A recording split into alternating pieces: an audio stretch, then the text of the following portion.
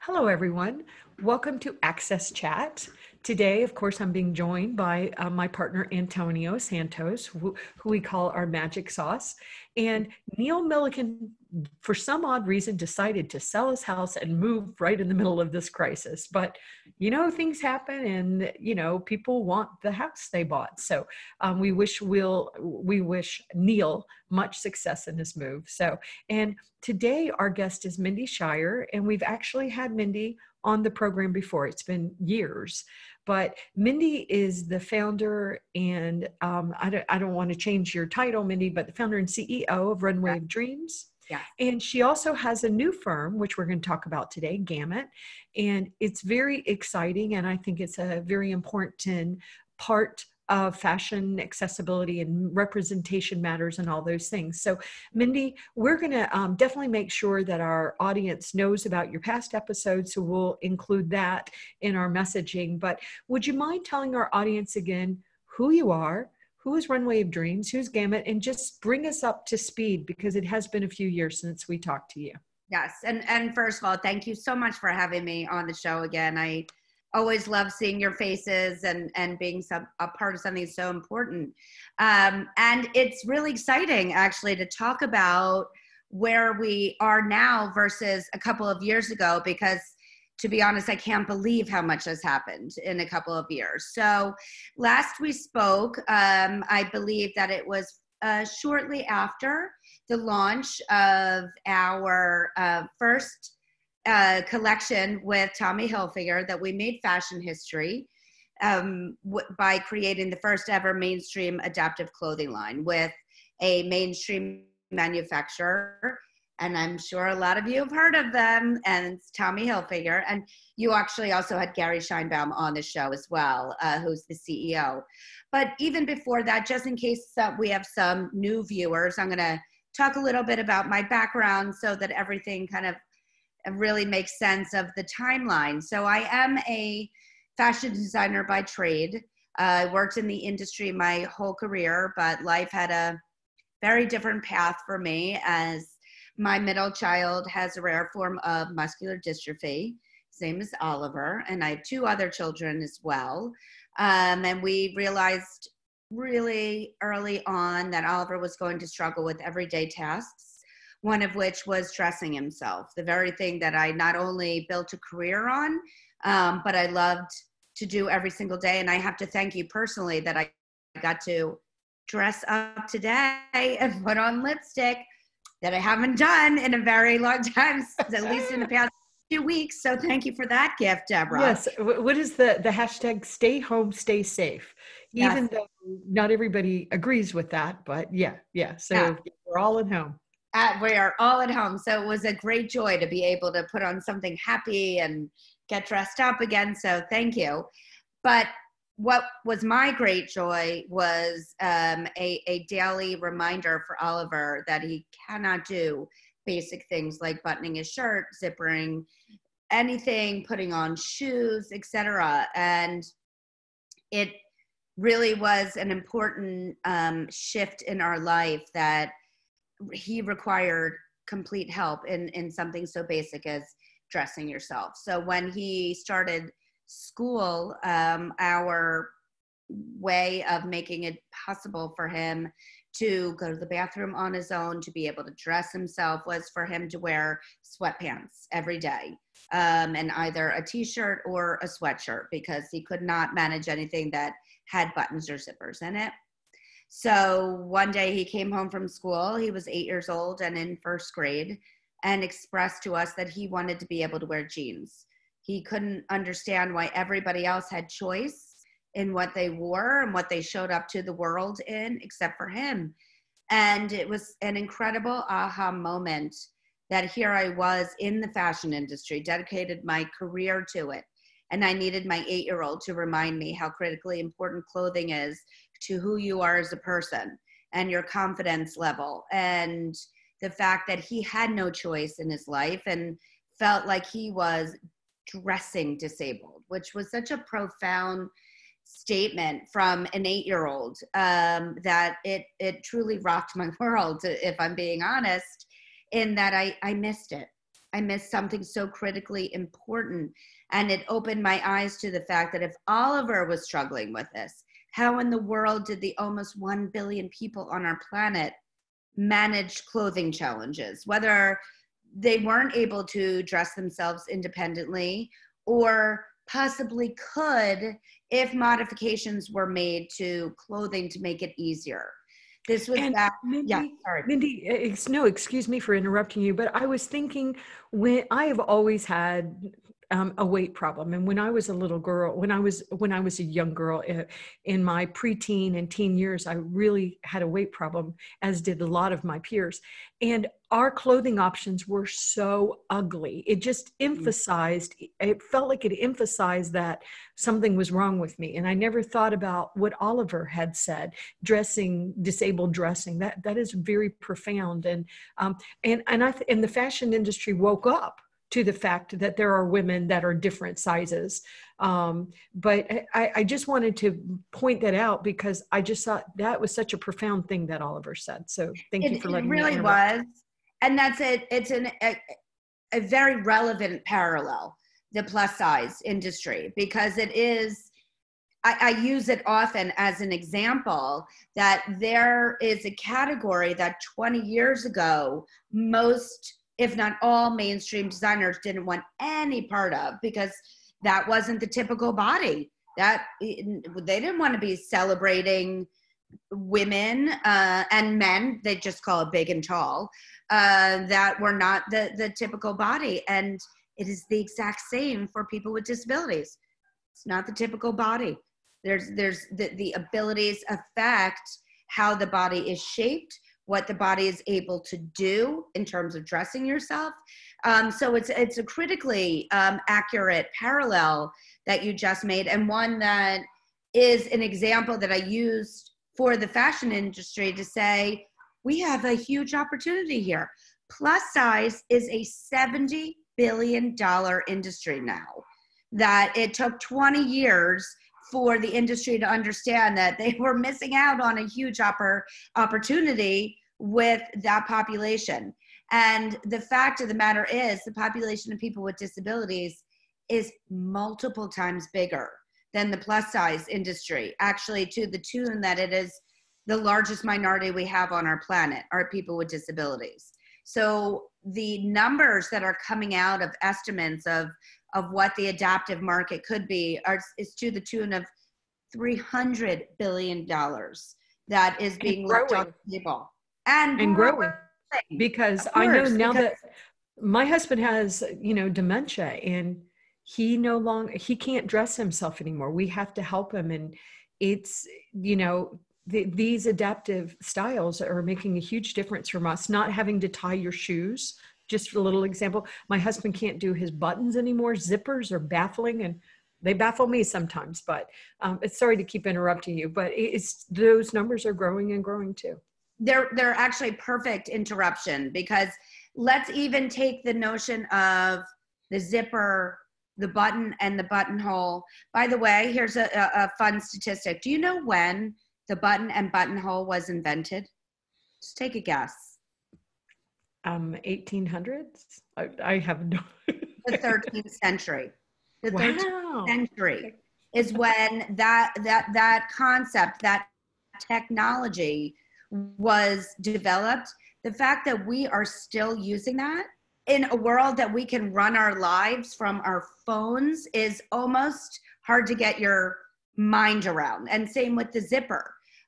So not only does the industry have an opportunity for a business, a new revenue stream, but also from a technology perspective. Why in the world are we still using, for anybody, for able-bodied people as well, a technology that was developed in the 1300s is almost preposterous, actually is preposterous.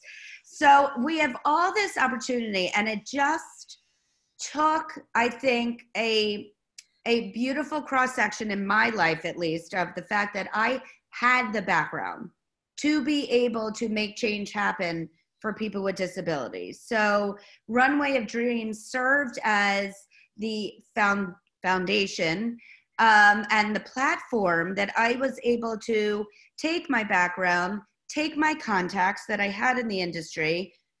I had done a year's worth of research, so I had really good data about the size of the market of people with disabilities, the spending power of people with disabilities, and the fact that this was a huge opportunity.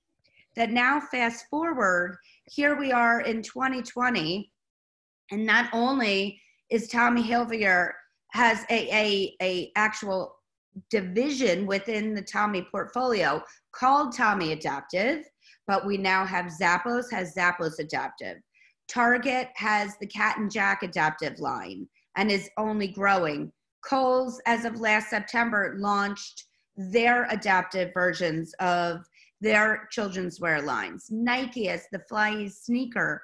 So the fact that I can state within a fairly short amount of time, 5 major brands that are dedicating not only internally their workforce, their acknowledgement that this population is important and is a business opportunity is so tremendous. And Runway of Dreams has been on the forefront of this movement and mission by bridging the gap between the population of people with disabilities and the fashion industry. And I do have to say, Deborah, it was a lot because of your support and what AXSChat can do, what Ru Global has done in support of Runway of Dreams. And I think that is such an important thing to underscore because it does take a village. We cannot do this in a vacuum or in a silo. This has to be everybody that is a mover and a shaker in the world of disability has got to come together to say that we cannot do this without each other. And it's the same conversation that I'm having with the fashion industry, that when could I say that in Fashion Week, September 20, this past one that we had, so in 2019, on our runway was Kohl's, Zappos, and Tommy Hilfiger.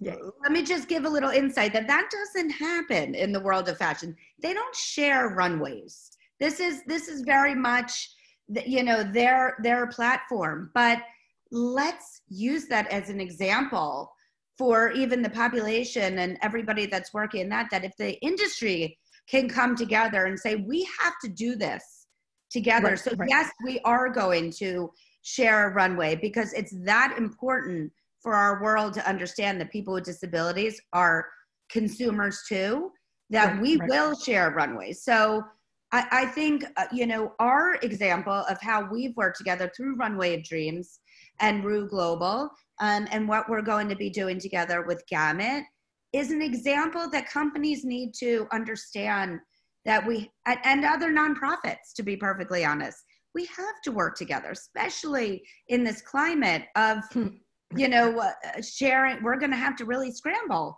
for donated dollars now that they're going to be few and far between. That this is how we're going to make it happen.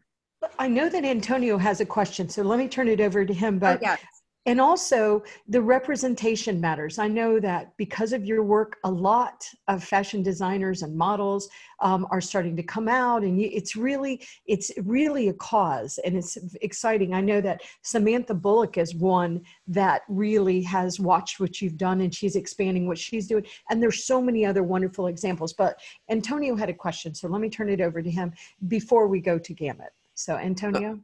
No, I think for many years, the fashion industry was put into a very high place in kind of pedestal.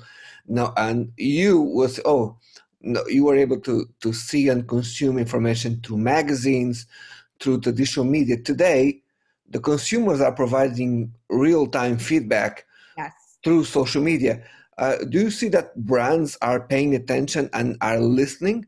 And this is somehow what make them to take action, that they realize that they need to answer to the demand, and they need to provide an answer to people that is actually human, They cannot justify themselves with art and design to do what they have been making over the last 50 years? I absolutely think so. And I do believe that that is, I often get asked, why now? Why did it take so long? I mean, the reality is not until we launched with Tommy Hilfiger in 2016, that was the first time a mainstream designer ever even thought of the population. And I do think that the fact that we have social media and that feedback and that we are living through a consumer driven culture right now, that in the fashion industry they need to respond to, that is absolutely a reason that adaptive is taking the fire that it is now, and that brands are listening and reacting. But I also think that this is a population that has never had the opportunity to share their voice, because really nobody was listening. And so now they are, the brands, I'm speaking specifically to the fashion industry, are not only listening and reacting, but it's because the community is sharing their voice and saying, we are so desperate for this product. Hear us, work with us, let's do this together. And that is, I'm foreshadowing right now, one of the reasons why we did create Gamut Management, for just that reason, to be able to allow the population to have a voice and have a presence in our pop culture. But I say this very often, specifically in the industry, that there are no designers out there, myself included, that can design for people with disabilities without including people with disabilities into the process. It's an impossibility. There are no standards. There are no body shapes that are going to be the same. And so it has got to be a for the people, by the people design process. And I think that that is what the industry is understanding, that they have to hear what the population is saying and react to it. And so Tommy is doing, I can say, and actually all the brands that are in the mix right now, are the feedback from the population is what is creating design changes. And that is an amazing place to be in.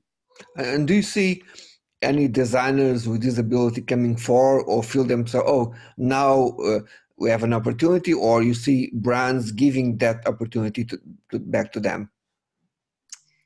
I think it's both. I think that brands are expanding their knowledge on the fact that people with disabilities are consumers, and that the brands can create product or modify their existing product to include this population. And I think that having whether it's designers with disabilities or the population voicing what can be done. I mean, the reality is many of people in the population have done design hacks, have figured this out because they had to.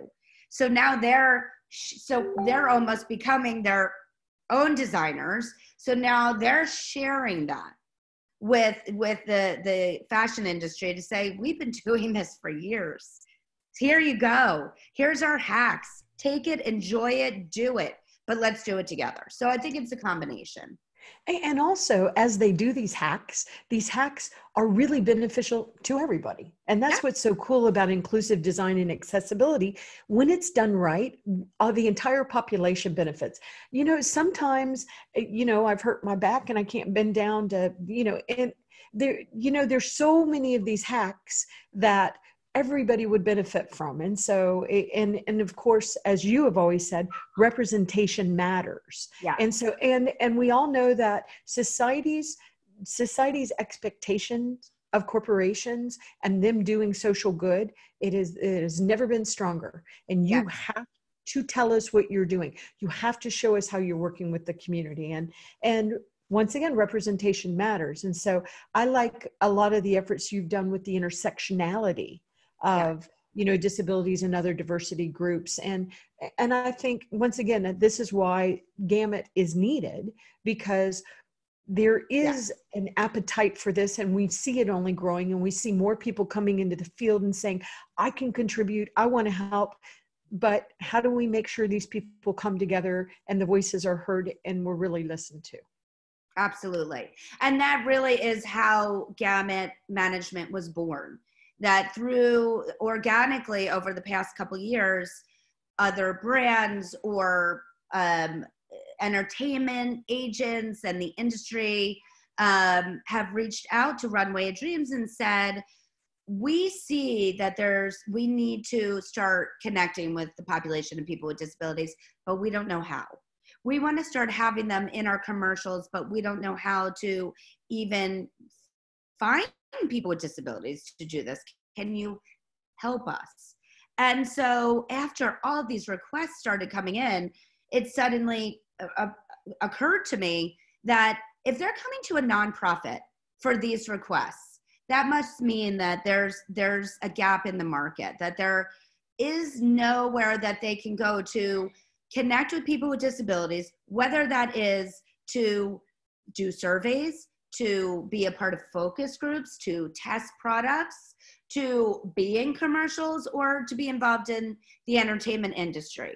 So I started doing research, and there really wasn't any management companies that solely focused on people with disabilities. They might have had other divisions or some tokenism that they had one or two people with disabilities as clients, but it really takes a company that lives and breathes this population to be able to be the best supporter for requests that come in to fill the need for everything that I just mentioned. So Gamut Management was born to do just that. And we are a new type of management company and a for-profit company, which is very important, that this is a business opportunity to be able to represent this population and to help support companies and brands in not only understanding the population, but what it takes to create products that will not only create a new revenue stream for the brand or the company, but also we're creating a place for them to sell it to. We're creating a marketplace of people that have critical voices in the products that are being developed for them, the way that they are being represented and marketed to. So that is exactly what Gamut does.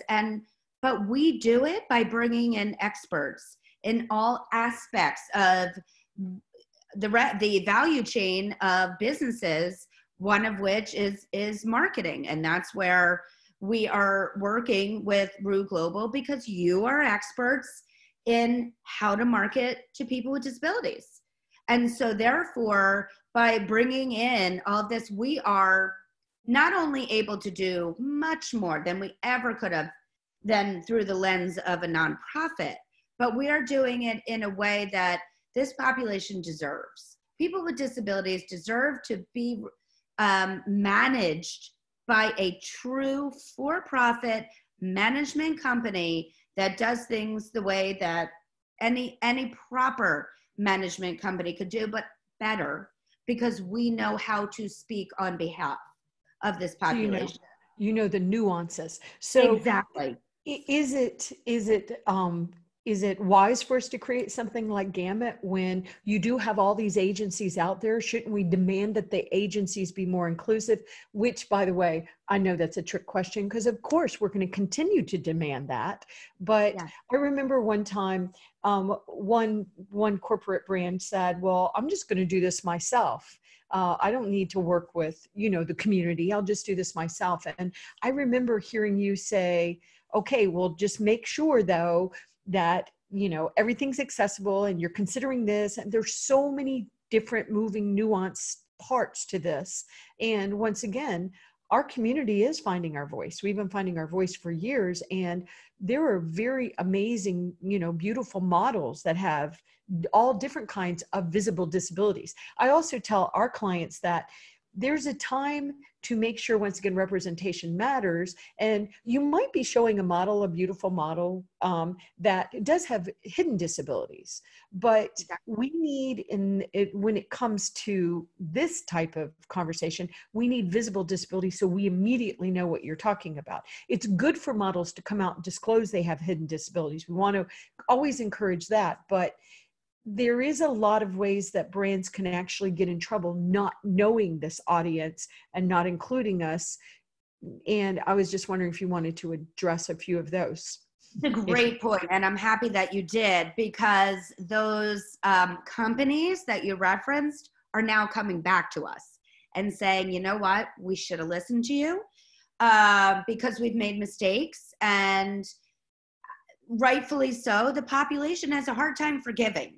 If you are going out there and saying, I'm making products or I want to do this for the population, but you're not doing it in an authentic way, that's not a good message to send. So it's an interesting model that we're building, because we don't want to replace those agencies that they're working with.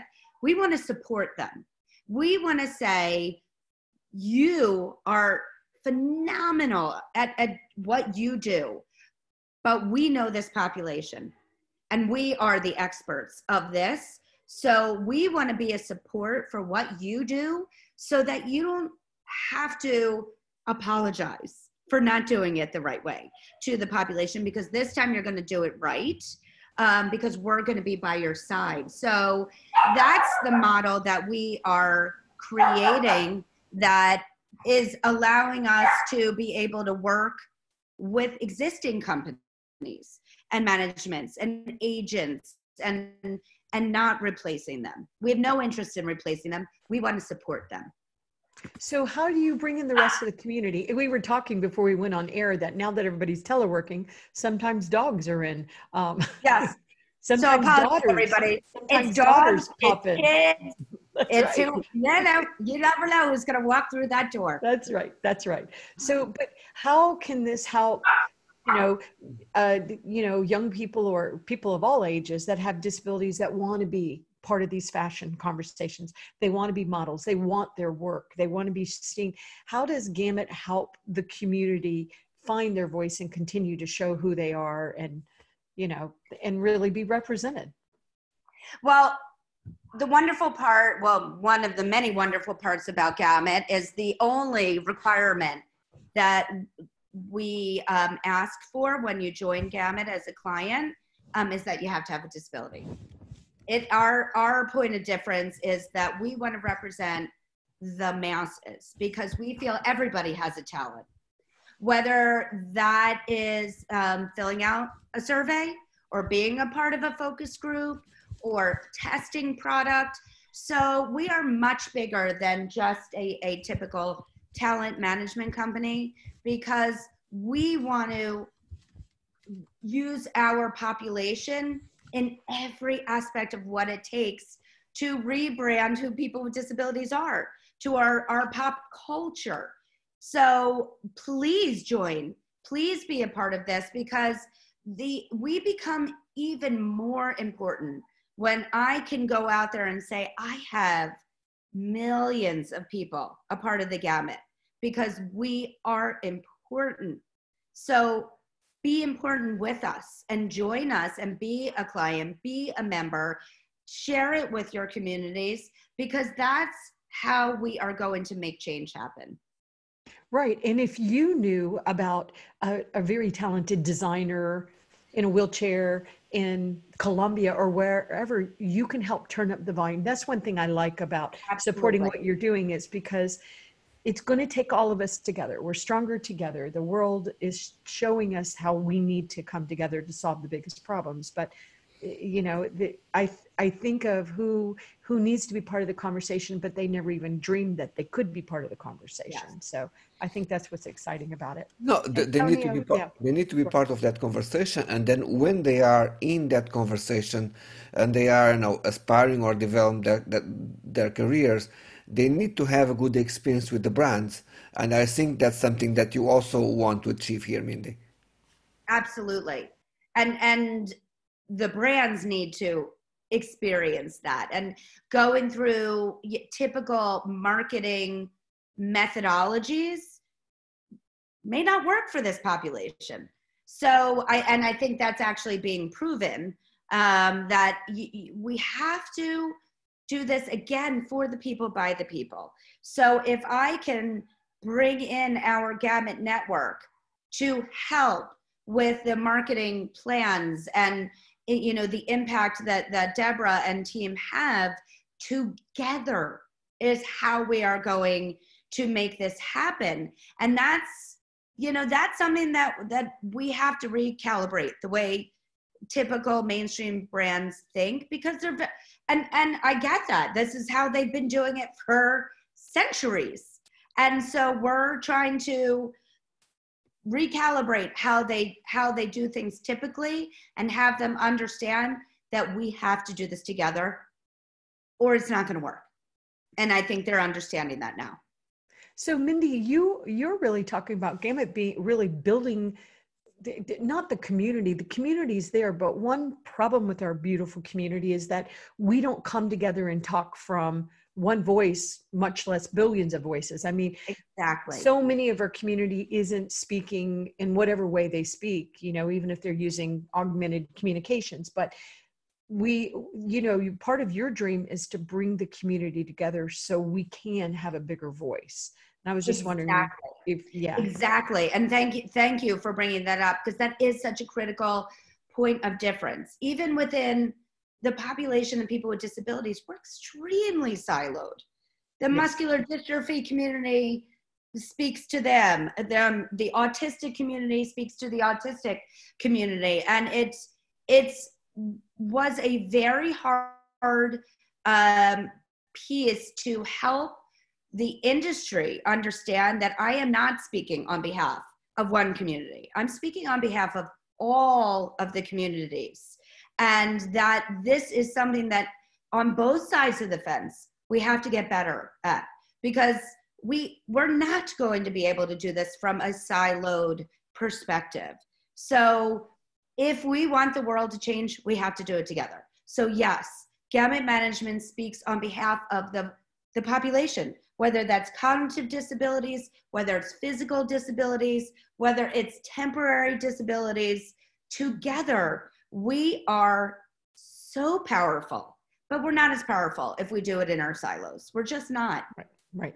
And there's room for everybody. It can't just be about me. That's one reason why we do AXSChat, because Antonio, Neil, and myself, we know it's not about us. We want to make sure there's platforms so that the community can be heard. And I know that's something, that's what spoke to me about the work that you were doing at Gamut. I always loved Runway of Dreams, and I'm an advisor on Runway of Dreams, but I liked that you were going to build the community and find those little Mindys that didn't even know that they could be a fashion designer if they wanted, or they could be on the runway, or they could model, or and I know that I'm only talking about a few parts of the fashion industry. This is a gigantic industry with a ton of jobs.